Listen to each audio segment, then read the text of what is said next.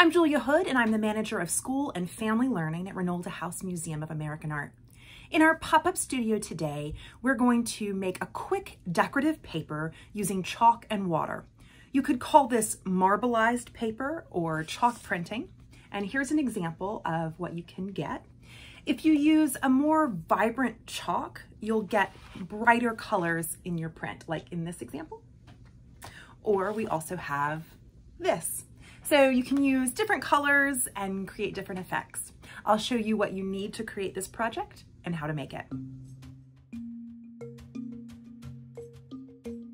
For this project, you will need a deep four-sided tray or baking dish large enough to fit a piece of paper and at least an inch of water. You'll need several pieces of plain paper. I'm using a lightweight cardstock because it's sturdier, but you can also use regular copy paper. You will also need sidewalk chalk.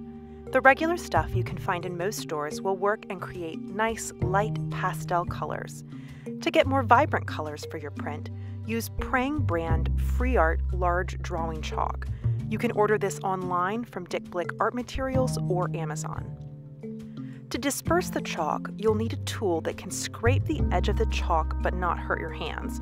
The back edge of a plastic or metal butter knife works great, but you can also open blunt-tip scissors and scrape with one blade, the same way you would curl a ribbon. Be careful of your hands if you're using this method with the scissors.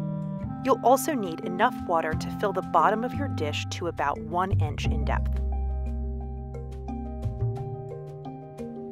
Place your dish on a surface that it's okay if you get it a little wet and messy from the chalk. Pour about 1 inch of water into the dish or tray. Choose your chalk colors.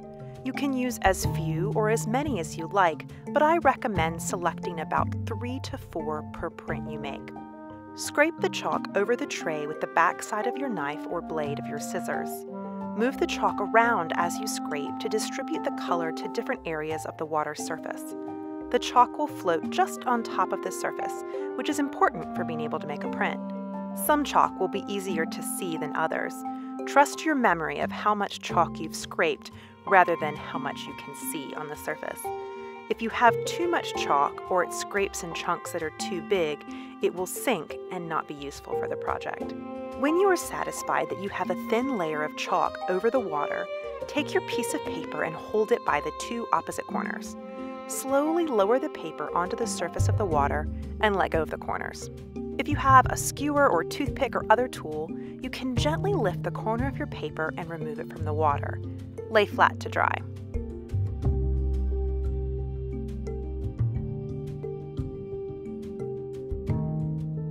Here, I'm going to show you this process again using the same water, but this time with 4 colors of Prang Free Art drawing chalk. Notice how the chalk can cause other chalk on the surface to move and spread. No 2 prints will be exactly alike.